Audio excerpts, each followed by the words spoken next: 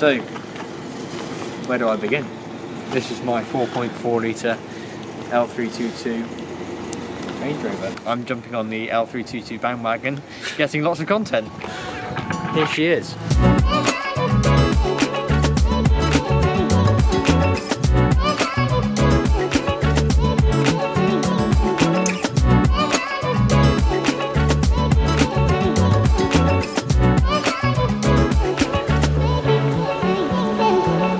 So to give a bit of background about the car, it's done 159,000 miles.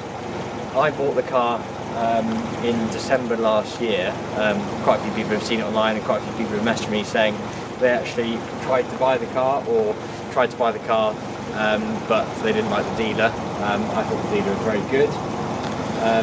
What work needs doing to the car? Well, it doesn't have an MOT. It arrived here on a trailer. Front tyres, definitely. It probably needs front discs and pads. The brake lines are currently burst. I have some new brake lines in the back of the car. Yeah, so these are the brake lines that go from the front of the car to the back of the car. They're currently burst, so all the brake fluid has leaked out. So the first job, which is probably the most important, is to replace these brake lines.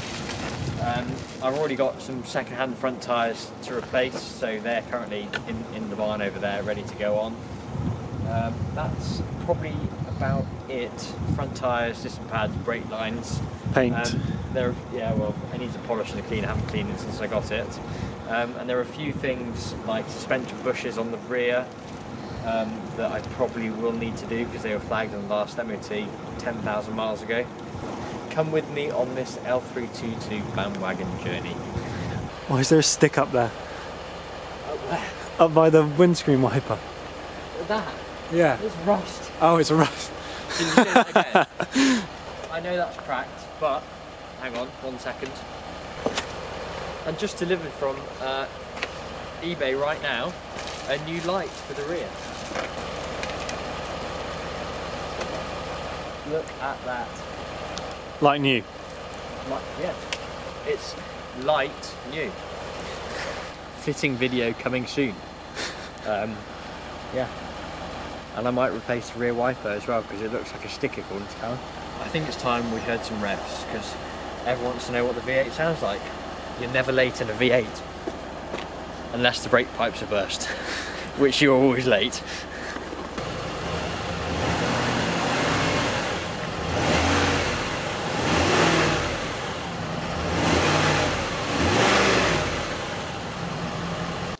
This is the engine of a 4.4 TDV8. It looks pretty messy now because it hasn't been cleaned, and also there's no top cover. There's meant to be a cover over here, but when I bought the car it didn't have a cover. I've looked on eBay and they're £100, so am I going to buy one? No. This is the air filter for the small turbo, easy to replace. This is the air filter over here for the big turbo. That's the oil filter there in the middle.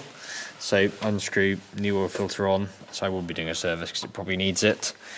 This here is obviously where the oil goes in, it's self-explanatory. You pull off this here, pull it off, let's have a look. And basically then you put your oil pump or, you know, squidgy pump on there to suck all the oil out of the engine. So when you service these cars, you don't actually need to go underneath them, which I'm quite looking forward to. Although I do need to do a service on all the diffs, the gearbox, the transfer box, and that will require me going underneath them. The cabin filter for the engine's behind here. So all of that will be coming off, and then I will be inspecting the oil cooler, which is behind the back of the engine, because I think a known issue on these cars is they oil cooler leaks and leaks oil into the coolant. Does it smell of oil? Probably. I mean, there is coolant somewhere down there. Somewhere. It doesn't say no coolant though. Does the aircon work? I have absolutely no idea. It's the winter. Who puts the aircon on in the winter? What colour is it? What colour is the car? Good question. Wow. So the car is actually Galway green, something I didn't think it would be. I thought it was Epsom. I thought it was Epsom green. You learn something new every day. It's Galway green. I don't know if that's a rare colour or not. I've actually got a green TD6 L322, so I'm going to look in the same place to see what colour that is, because again, I don't know. One more thing. People who know a bit about these cars I know that the viscose fan here is only meant to come on when the car's hot. However, this car, as soon as you start it up, the fan starts running. So it takes, when you're idling, it takes a while for the engine to get up to temperature. Should that happen? Because on my TD6, the fan only comes on when it gets hot. That was the first job on the car, replacing these gas struts. £20 off eBay for the front gas struts and the gas struts for the boot. I think that's pretty good, and they are very strutty. That sound is what gets me out of bed in the morning. Wow. Now let me show you around the inside of the car.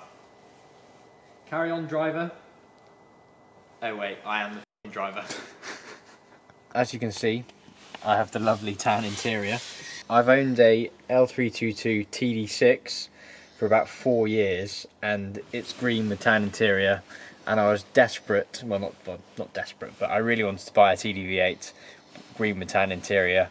When this one came up, I had to buy it, and here it is. It needed some work, obviously, but it's actually, for 159,000 miles, it's pretty good inside.